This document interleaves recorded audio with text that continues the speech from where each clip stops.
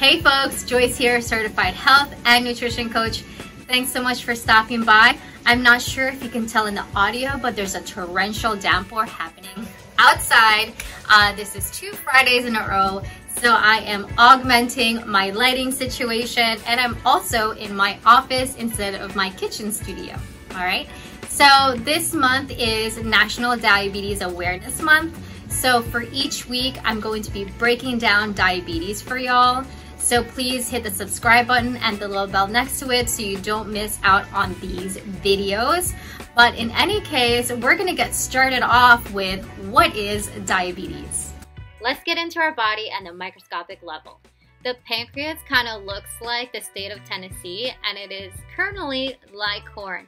It sits on top of the small intestine here where the liquefied food is, getting broken down into smaller pieces so that it can enter the bloodstream. So our molecule of interest is glucose, and the pancreas is responsible for making and releasing insulin into the bloodstream so that it can actually open this lock, which is the insulin receptor, so that the door to the cell opens up so that the glucose can go into the cell and be processed for energy.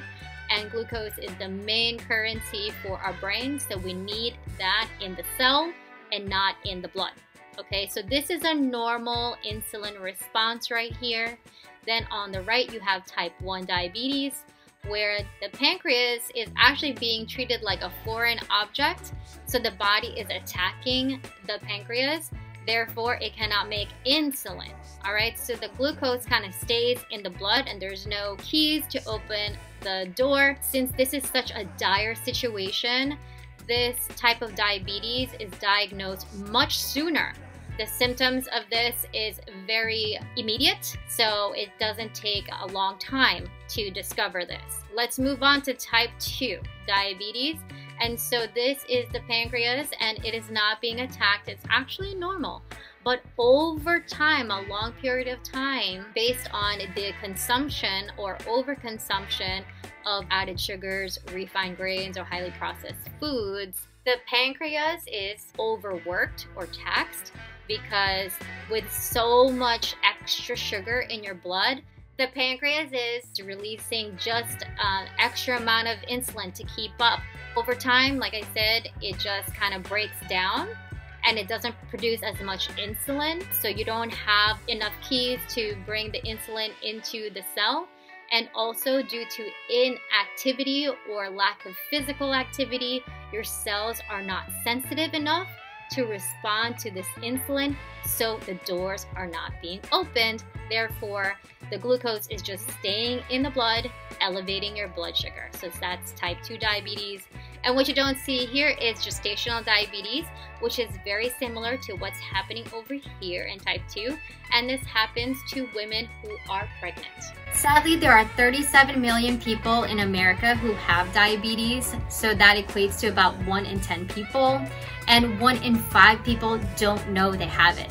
That said, I encourage y'all to establish care, if you haven't already, with a primary care physician, your main doctor, so that you can get your annual physical exam to test your glucose for the fasting and the glucose sensitivity test. Or if you have diabetes in your genes, in your family, please ask for the A1C test, because sometimes these tests aren't readily given to you. It's not an automatic, so you have to advocate for yourself and ask for these exams. So those are the things I would love for you to take away from what is diabetes video. I hope y'all learned a lot from this video, and if you have any further questions, please put them in the comments below.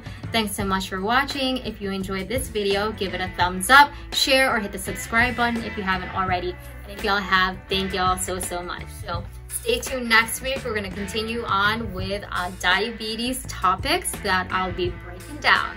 So see y'all then, and remember, y'all deserve to be happy and healthy.